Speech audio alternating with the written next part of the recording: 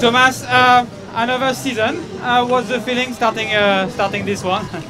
I already raced in this weekend, but yeah, it's always a scary moment to start the season again. You never know how well you prepared, and like every year, everybody has trained well. I can notice on the climbs, but yeah, we started again, and we already won a stage here, so the season is going well already.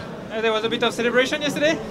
Yeah, we drank a beer and champagne, so not too much, just to celebrate, but yeah, we had a small celebration. And what is the plan for today? We are going again with Lennart. We're trying something maybe more of anticipation, a more aggressive race because it's a different terrain? No, I think we are going to surround Lennart and set him up for the final.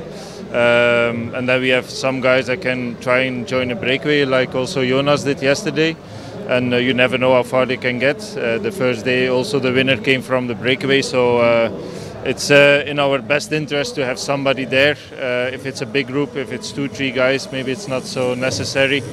But it will be the same final as the first day, so we know the roads well. Everybody knows it well, and I think we will have kind of the same race situation as a first day. For you personally, how do you time your preparation at this time of the season?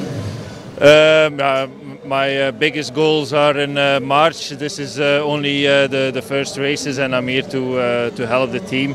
Yesterday I tried to be in the break, but a lot of guys tried and I was not successful. But yeah, I hope to be in better shape in the next races, and this is just to get the engine going. Thank you, Thomas. Best of luck. Success.